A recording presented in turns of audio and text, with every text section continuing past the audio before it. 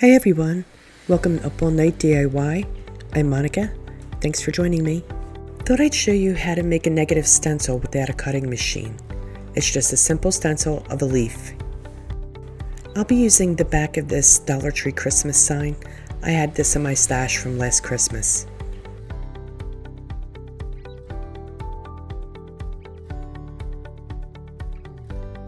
I've drawn a maple leaf on some cardstock and I've cut it out. If you're not good at drawing, you can always use clip art. I'll trace my leaf onto the back of some shelving liner. I get mine at Target, but I know most Dollar Trees sell it.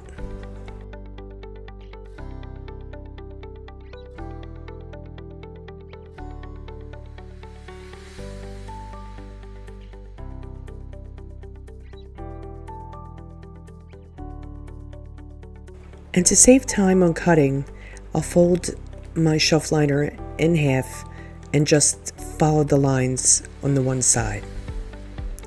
This will give me symmetry on both sides of the leaf.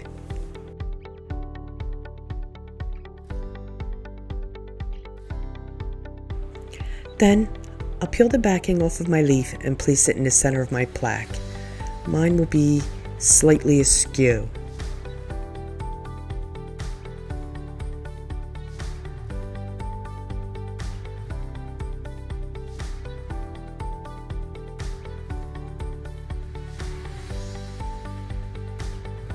I'm using Ceramcoat Tropic Bay Blue as my base coat. Okay, so here's where I started base coating, and then I realized that I got a little ahead of myself. I could see that the paint was lifting my vinyl, but that's okay. It happens. So, to fix this, I need to dab Mod Podge around the edges of the leaf to prevent the paint from seeping under it.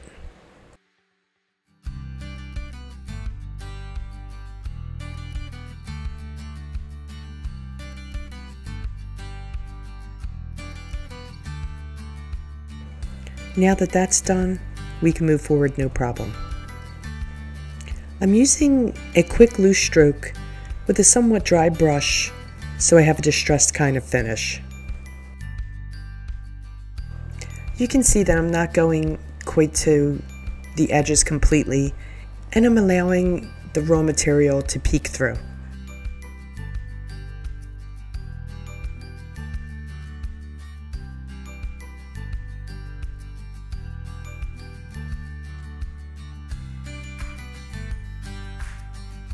And I'll paint the edges that way as well.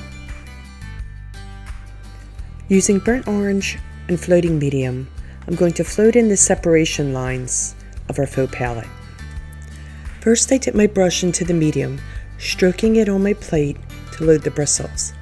Then, I'll scoop some burnt orange onto one corner of my brush and I'll stroke it on my plate, again, to load the brush with the paint. Prepping my brush this way will allow me to get a gradient of color, and that'll give my strokes a bit more dimension. I'll float my color following the line that's notched out. I want it to look like it's separate planks of wood.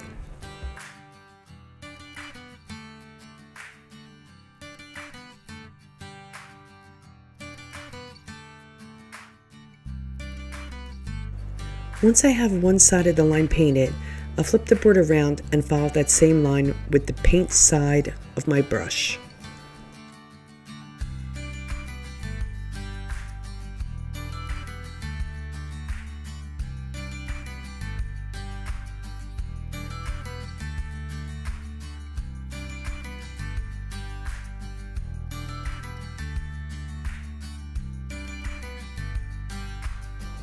I'll do this to each separate section all the way down the plank, including the top and the bottom plank. You'll see what I mean.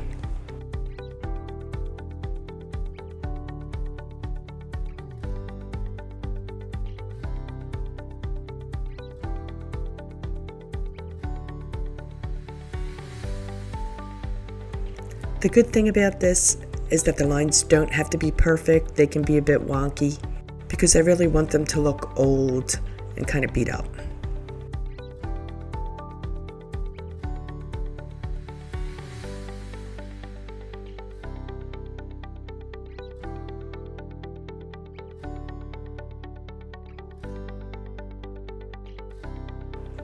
And for a little more embellishment, I'm going to dry brush the sides.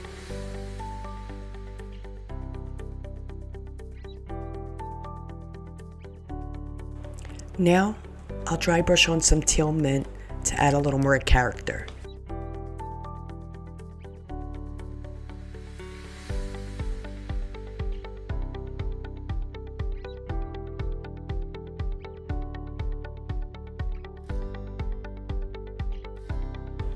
I'm hitting just above and below and beside the burnt orange.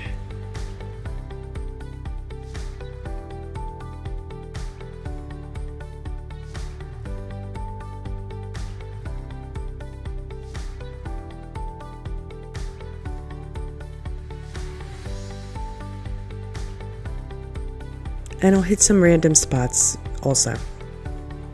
And it's time to peel and reveal.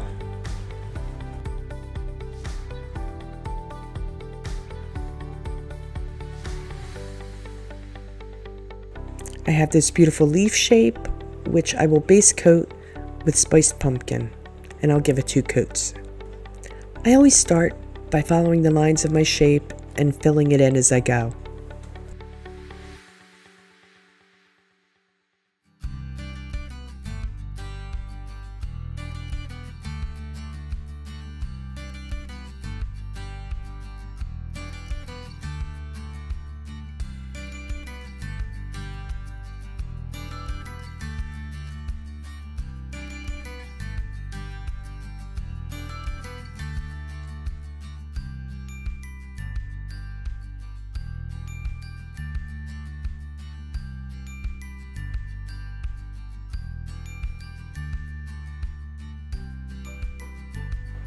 Painting is just so relaxing, almost meditative, really.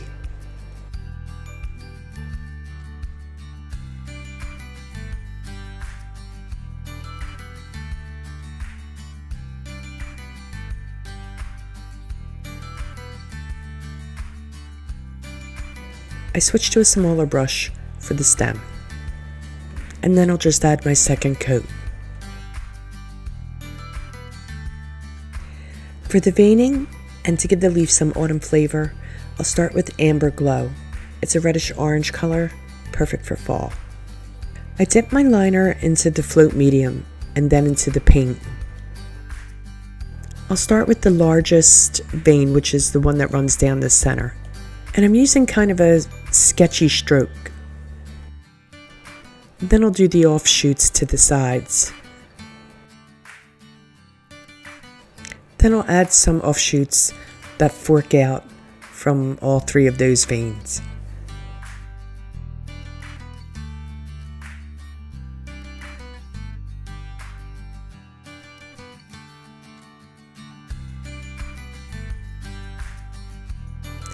Using Float Medium and Amber Glow, I'm going to float around the perimeter of the entire leaf.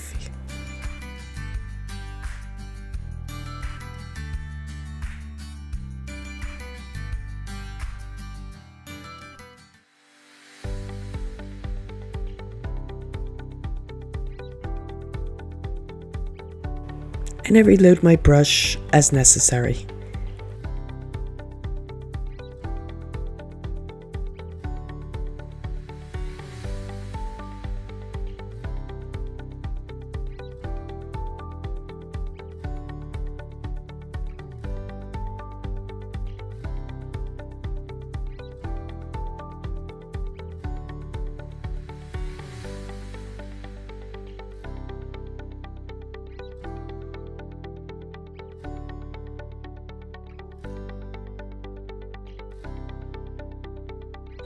And I'll add some shading along the veining.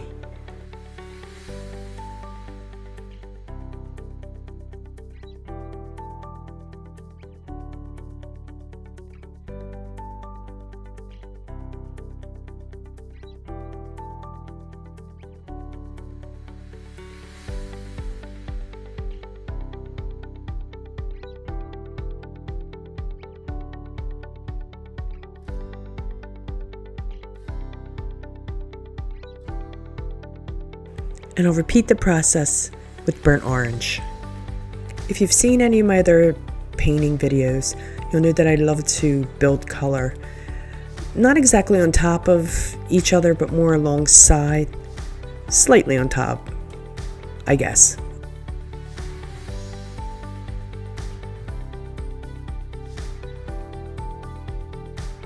I like for my shading to fan out and fade one color into the next.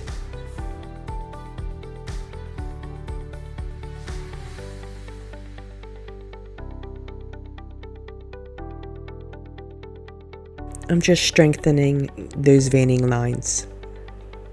And now I'm going to add some Irish moss in the exact same way.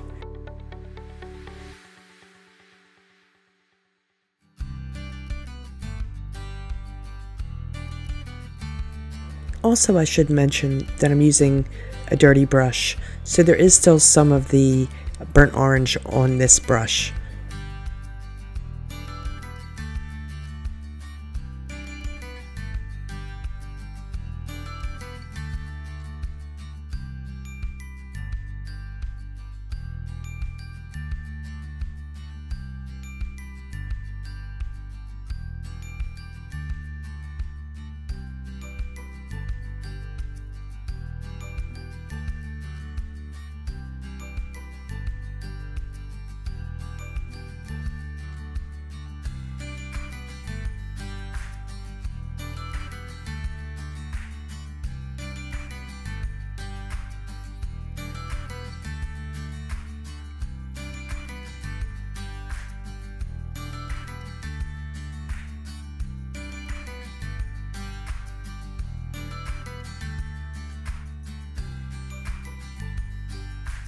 Now I'm going to add to the veining by side loading my brush with the Irish moss, and I'll run straight up that line. I'm leading with the color side of my brush.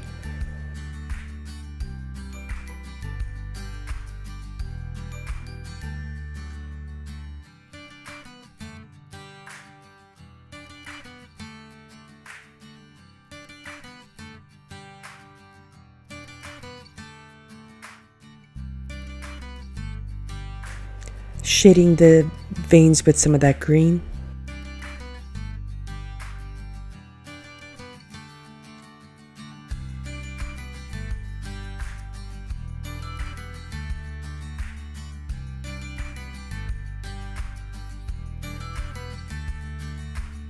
Bit more to the tips of the leaves and to the stem.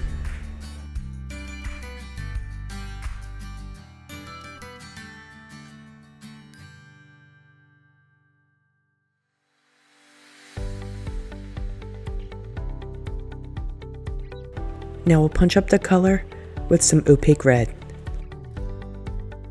I'm a little more selective with where I put the red. I don't want it to be overwhelming. I really just want it to have hints of red.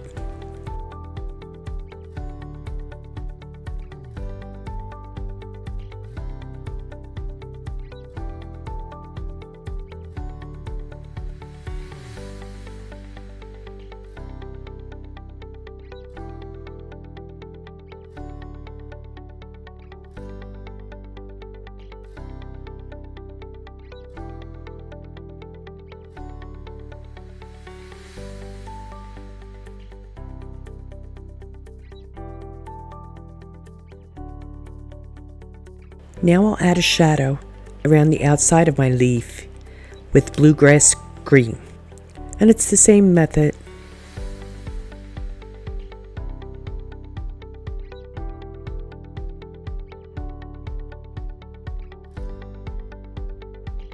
I don't like this brush. I'm going to get a new one. I'm just going to shade the entire perimeter of the leaf, but on the outside.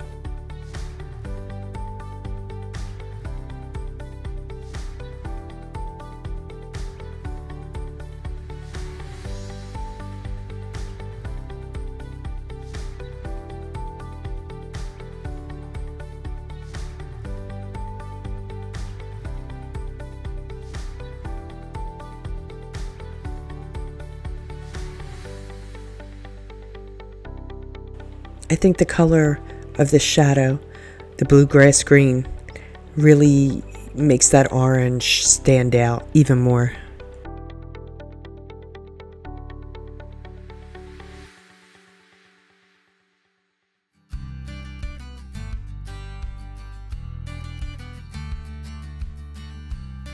Not done yet.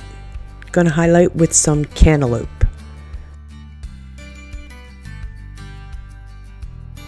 I'll concentrate the cantaloupe more to the center of the leaf.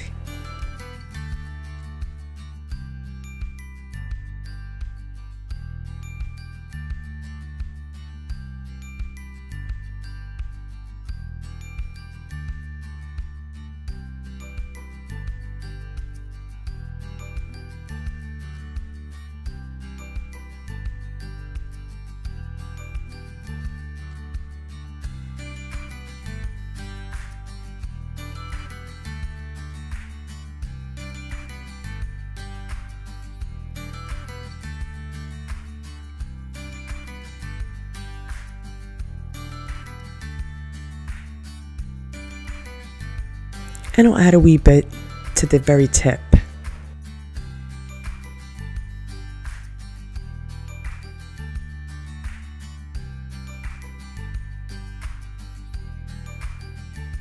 Now with white, I'll float some highlights to my board.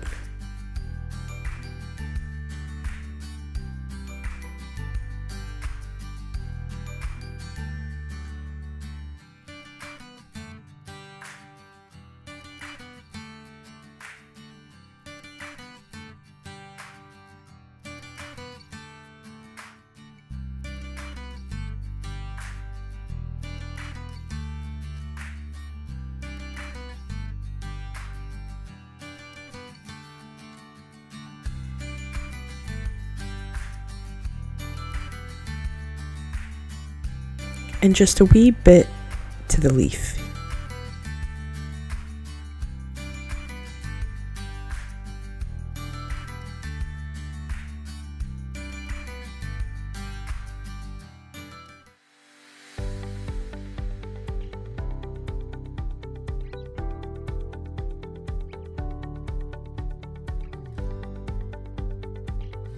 To finish it off, I'll add some sprinkles with a wet toothbrush and some bluegrass green, just by running my thumb over the bristles.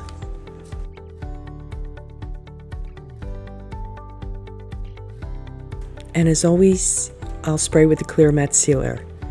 You could of course add the hanger back to this, but for me, I want it to be a shelf setter.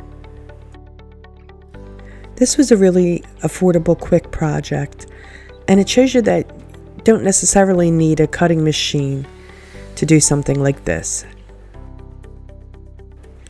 I hope you guys had as much fun watching as I did painting this project. We'd love if you would subscribe, like and share, comment if you like. And as always, stay creative, my friends. Thanks for hanging with me. I'll see you next time. Up all night with Monica.